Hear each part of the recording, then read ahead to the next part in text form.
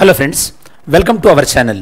ఈరోజు మన వీడియోలో ఈ యొక్క Nobel prize in physiology and medicine ఈ కేటగిరీలో నోబెల్ ప్రైజ్ వచ్చిన వాళ్ళ యొక్క పర్సన్స్ ఎవరు, అలానే వాళ్ళ వర్క్ ఏంటో మనం తెలుసుకోబోతున్నాం అనమాట.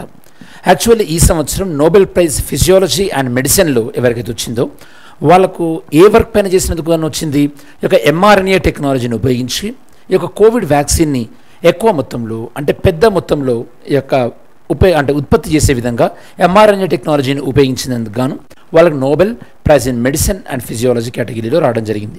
ఇవన్నీ మనం డిస్కస్ చేసే కన్నా ముందు ఒకసారి మనం ఈ యొక్క సిలబస్ మ్యాపింగ్ చూద్దాం.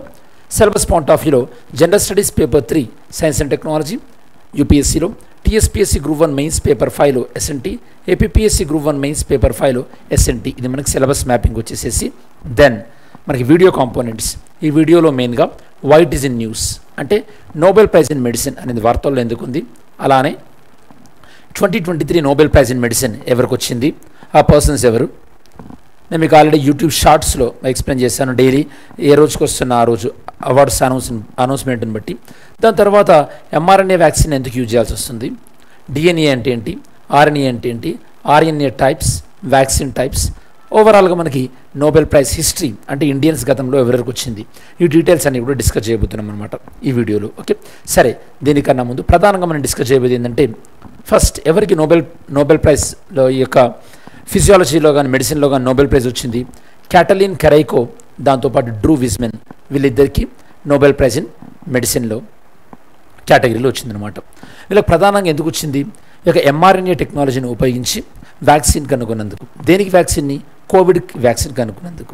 ఎప్పుడైనా గుర్తుపెట్టుకోండి స్టూడెంట్స్, mRNA వ్యాక్సిన్ ద్వారా మనం తక్కువ టైంలోనే వ్యాక్సిన్ని ఎక్కువ మొత్తంలో ప్రొడక్షన్ చేయగలుగుతాం.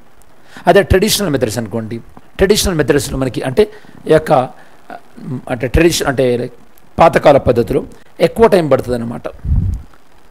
అంటే ఈ ట్రెడిషనల్ మెథడ్స్లో ఏమేమి ఉంటాయి మనకి, మనము ఈ యొక్క ప్యాథోజన్ అంటే దేనివల్లనైతే కనుక వ్యాధి వస్తుందో దాన్ని చంపివేసి మన బాడీలోకి ఇస్తారు వ్యాక్సిన్ లాగా, లేదా దాన్ని ఇన్యాక్టివేట్ చేసి ఇస్తారు పోలియో లాగా. దానికి ఎందుకు ఎక్కువ టైం పడుతుంది, దానికి సెల్ కల్చర్ చేయాలి. సెల్ కల్చర్ చేసి మైక్రో ఆర్గానిజమ్స్ని గ్రో చేసి మనం వ్యాక్సిన్ తయారు చేయాలి కాబట్టి టైం టేకింగ్. మరి కోవిడ్ టైంలో మనకు అంత టైం ఉండిందా, లేదు. కాబట్టి mRNA టెక్నాలజీని యూజ్ చేసి ఈ యొక్క వ్యాక్సిన్స్ని మనం మ్యానుఫ్యాక్చరింగ్ చేసాం స్టూడెంట్స్. నెక్స్ట్ మరి mRNA టెక్నాలజీలో ఏం చేస్తాం మనం, ఒకసారి మీరు చూస్తే కనుక ఈ mRNA వ్యాక్సిన్లో ఫస్ట్ మనం ఏం చేస్తామంటే ఈ యొక్క వ్యాధి అనేది దేనివల్ల వస్తుందో ఆ యొక్క ప్యాథోజన్ని ఐడెంటిఫై చేస్తాం. అంటే ఇక్కడ మనకి కోవిడ్-19 అనే వైరస్ అనుకోండి. ఈ వైరస్ పైన సర్ఫేస్ పైన ఉన్నటువంటి ప్రోటీన్, ఓకే, ప్రోటీన్ మనకి స్పైక్స్ ఉంటాయి కదా కోవిడ్ వ్యాక్సిన్, ఆ ప్రోటీన్ ఐడెంటిఫై చేస్తాం. ఐడెంటిఫై చేసిన తర్వాత దీనిలో నుంచి DNAని వేరు చేస్తాం students. So DNAని first time discover చేసింది ఎవరు స్టూడెంట్స్, ఆన్సర్ చేయండి కామెంట్స్లో. ఎవరు డిస్కవర్ చేస్తారనేది. DNAని సపరేట్ చేస్తాం. DNA సపరేట్ చేసిన తర్వాత దీని నుంచి mRNA సపరేట్ చేస్తాం. సపరేట్ చేసి దీన్ని ఒక లిపిడ్ మాలిక్యూల్స్ అంటే కొవ్వు కణాలు అనమాట, లిపిడ్ మాలిక్యూల్స్ వీటిలో ప్యాక్ చేస్తారు. లిపిడ్ మాలిక్యూల్లో ప్యాక్ చేసి ఇవి మనకి వ్యాక్సిన్ లాగా ఇస్తారనమాట. హ్యూమన్ బాడీకి వ్యాక్సిన్ లాగా హ్యూమన్ బాడీకి ఇస్తారు. ఎప్పుడైతే మన హ్యూమన్ బాడీకి వ్యాక్సిన్ లాగా ఇస్తామో అప్పుడు ఇదేం చేస్తుందంటే మన హ్యూమన్ బాడీలో ఈ యొక్క mRNA వ్యాక్సిన్లో ఉన్నటువంటి mRNA ఏం చేస్తుందంటే ఈ యొక్క ప్రోటీన్స్ అంటే mRNA ఏ ప్రోటీన్కి సంబంధించిందో, ఈ యొక్క వైరస్ ప్రోటీన్కి సంబంధించింది కదా, ఆ ప్రోటీన్స్ మన బాడీలో ప్రొడక్షన్ అవుతుంది. మరి ఆ ప్రోటీన్స్కి రెస్పాన్స్గా మన బాడీలో ఏం ప్రొడక్షన్ అవుతుంది, యాంటీబాడీస్ ప్రొడక్షన్ అయి ఉంటాయి. యాంటీబాడీస్ అనేది ప్రొడక్షన్ అయి ఉంటాయి. ఇన్ కేస్ డిసీజ్ నిజంగానే వచ్చిందనుకోండి, ఆల్రెడీ మన బాడీలో యాంటీబాడీస్ ఉన్నాయి కాబట్టి మనకి ఇమ్యూనిటీ అనేది ఉంటుంది. ఇది ఓవరాల్గా మెకానిజం, మీకు అర్థమైంది అనుకుంటా. నెక్స్ట్ టైం ఎప్పుడైనా ప్యాథోజన్ ఈ యొక్క వ్యాధికారక జీవి నిజంగానే ఎఫెక్ట్ అయిందనుకోండి మనకి, అప్పటికి ఆల్రెడీ యాంటీబాడీస్ ద్వారా ఇమ్యూనిటీ వచ్చి ఉంటుంది కాబట్టి మనకు ఆ డిసీజ్ అనేది రాదు. ఇలా మనకు న్యాచురల్గా కాకుండా వ్యాక్సిన్ ద్వారా ఇమ్యూనిటీ మనం పెంపొందించుకున్నట్టయితే దాన్ని మనం ఏమంటామంటే అక్వైర్డ్ ఇమ్యూనిటీ అంటాం. అంటే మనకి ఇమ్యూనిటీ అనేది 2 రకాలు ఉంటుంది స్టూడెంట్స్. ఇమ్యూనిటీ అనేది 2 రకాలుగా ఉంటుంది. ఒకటి న్యాచురల్గా ఉంటుంది మనకి, దీన్ని మనం ఇన్నేట్ ఇమ్యూనిటీ అంటాం న్యాచురల్గా, లేదా అక్వైర్డ్ అంటే ఇలా వ్యాక్సిన్స్ ద్వారా మనం ఇమ్యూనిటీని తీసుకొచ్చుకోవచ్చు, అక్వైర్డ్ ఇమ్యూనిటీ. ఇది స్టూడెంట్స్ మీకు ఓవరాల్ ఐడియా అనేది ఉండాలి. ఓకే, సరే. మరి ఈ కాన్సెప్ట్లో ఒకసారి ఫర్దర్గా మనం చూద్దాం. ఇదంతా మీకు ఎక్స్ప్లెయిన్ చేశాను. Why it is in news. 2023 Nobel prize in medicine and physiology ఎవరికి ఇచ్చారని చెప్పాను? క్యాటలిన్ కరీకో, డ్రూ వెజ్మెన్, వీళ్ళిద్దరికి ఇవ్వడం జరిగిందని చెప్పాను. ఓకే, ఇద్దరు కూడా యూఎస్ఏ సైంటిస్ట్స్. వీళ్ళు ఎక్కువగా దేనిపైన వర్క్ చేశారు? mRNA వ్యాక్సిన్ని డెవలప్ చేశారు. ఎందుకు? కోవిడ్ టైంలో చాలా స్పీడ్గా వ్యాక్సిన్ని డెవలప్ చేయడానికి. బాగా గుర్తుపెట్టుకోండి, mRNA టెక్నాలజీ అనేది మనకి 1980sలోనే డెవలప్ చేసినాం. కాకపోతే అది ఓన్లీ మనకి స్మాల్ స్కేల్లో మాత్రమే mRNA టెక్నాలజీని ఉపయోగించి మనం వ్యాక్సిన్ని తయారు చేయగలిగినాం. ఫర్ ద ఫస్ట్ టైం వీళ్ళు లార్జ్ స్కేల్లో కూడా ఈ యొక్క వ్యాక్సిన్ని తయారు చేయగలిగారు. దానివల్ల మనకి చాలా టైం సేవ్ అయింది ఈ యొక్క కోవిడ్ లాంటి సివియర్ డిసీజ్ ఉన్నటువంటి టైంలో. మరి ఇక్కడ మీకు అర్థం చేసుకోవాల్సింది DNA అంటే ఏంది, RNA అంటే ఏంది. DNA అంటే డిఆక్సీ రైబోన్యూక్లిక్ యాసిడ్, దీన్ని మనం DNA అంటాం. ఎప్పుడైనా గుర్తుపెట్టుకుంటే DNA అనేది న్యూక్లియస్లో ఉంటుంది, కేంద్రకంలో ఉంటుంది. DNAలో నుంచి ఇన్ఫర్మేషన్ని mRNA మెసెంజర్ RNA ఏం చేస్తుందంటే ఈ యొక్క ఇన్ఫర్మేషన్ని ట్రాన్స్ఫర్ చేసి ఎక్కడికి, ఈ యొక్క సైటోప్లాజం, కణజాలం ఉంటుంది కదా, సైటోప్లాజం దగ్గరికి తీసుకెళ్తుంది అనమాట. సైటోప్లాజంలో మనకి రైబోజోమ్స్ ఉంటాయి. ఆ రైబోజోమ్స్ మీద ఇన్ఫర్మేషన్ అనేది డీకోడింగ్ జరుగుతుంది. మీకు ఈజీగా చెప్పాలంటే ఫర్ ఎగ్జాంపుల్ మనకి genetic material, jeans, okay, genetic material, మనకి జెనెటిక్ మెటీరియల్ అనేది జీన్స్ ఎక్కడ ఉంటాయి? మనకి DNA ఉంటుంది. ఇది న్యూక్లియస్లో ఉంటుంది.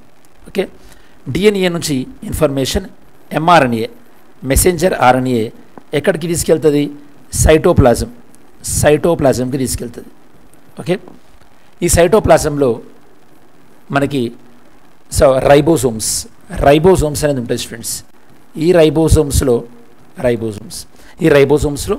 ఈ యొక్క mRNA ద్వారా వచ్చినటువంటి ఏదైతే కనుక జెనెటిక్ ఇన్ఫర్మేషన్ ఉంటుందో అది డీకోడింగ్ జరుగుతుంది.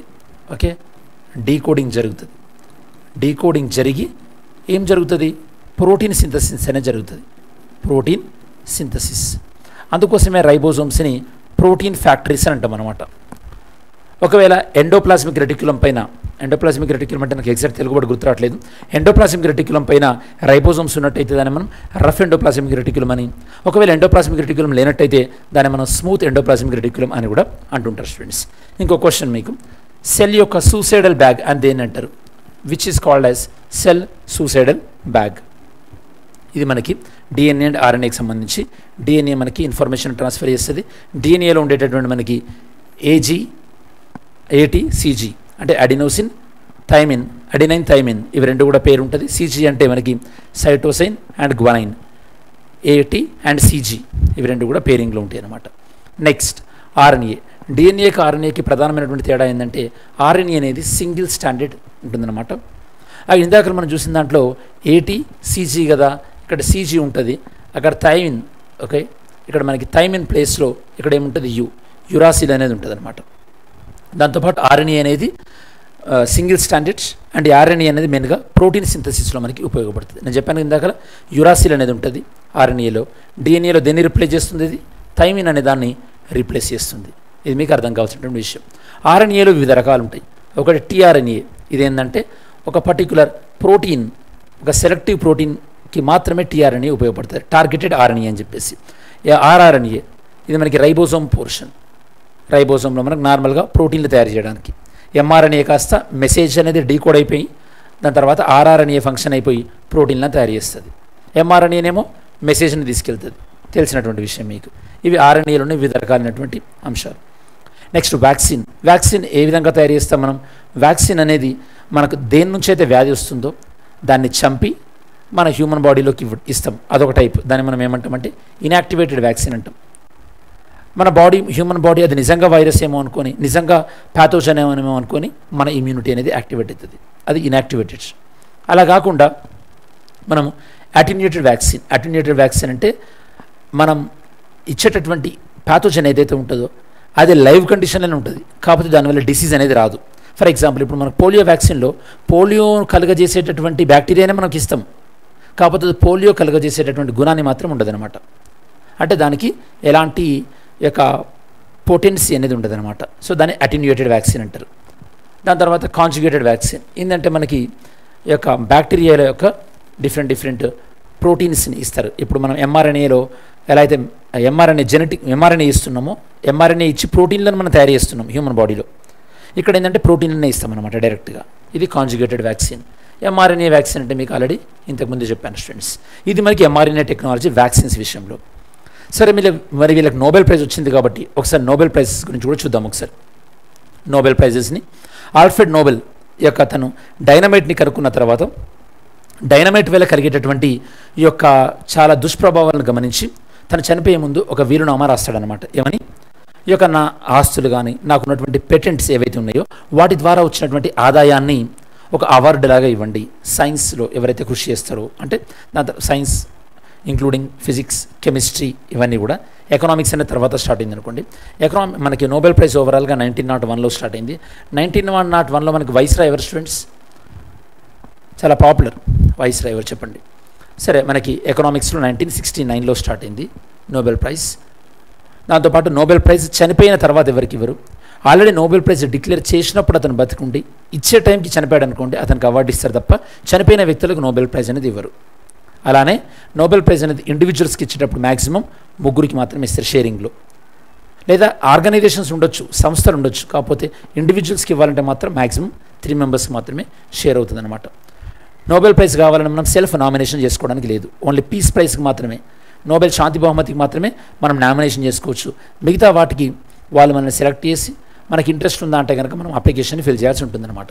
ఇప్పటివరకు ఇండియన్స్ కానీ, ఇండియన్ ఆరిజినేటెడ్ అంటే భారత సంతతి వ్యక్తులకు కానీ 9 మందికి నోబెల్ ప్రైజ్ అనేది రావడం జరిగింది. ఈ లిస్ట్ అనేది ఇక్కడ ఉంది. Okay, 9 members. దాంతోపాటు కొంతమంది ఫేమస్ పర్సన్స్ ఇండియా నుంచి నోబెల్ ప్రైజ్ మిస్ అయిన వాళ్ళు ఇక చాలామంది ఉన్నారు. జస్ట్ కొంతమందిని ఇక్కడ మనం ఇంక్లూడ్ చేసాం. మహాత్మా గాంధీ గారు కానీ, మేఘానంద్ సహా కానీ, Satyendranath Bose, Chandrasekhar, Raman and Homi Baba. These are the famous people, popular people who missed out the Nobel prize. సరే, మరి ఈ యొక్క ఎవరు సెలెక్ట్ చేస్తారు Nobel ప్రైజెస్ని? Depends on the praise.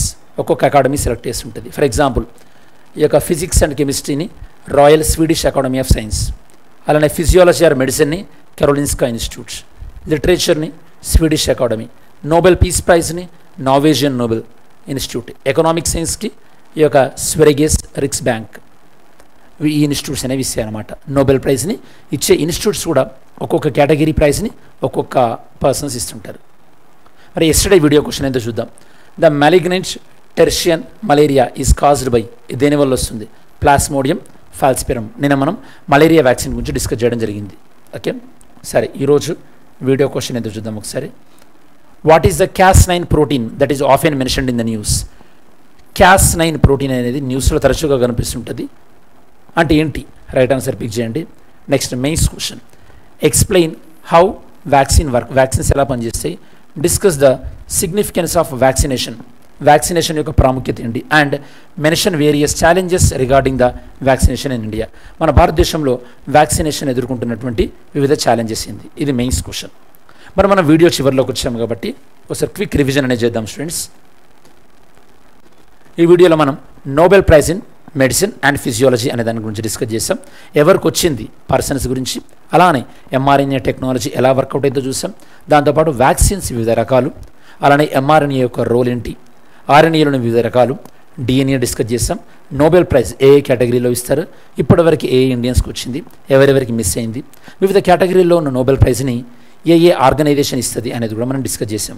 ఇది స్టూడెంట్స్ మనకు ఓవరాల్గా ఈ యొక్క Nobel prize in medicine and ఫిజియాలజీకి సంబంధించినటువంటి సమగ్రమైన విశ్లేషణ.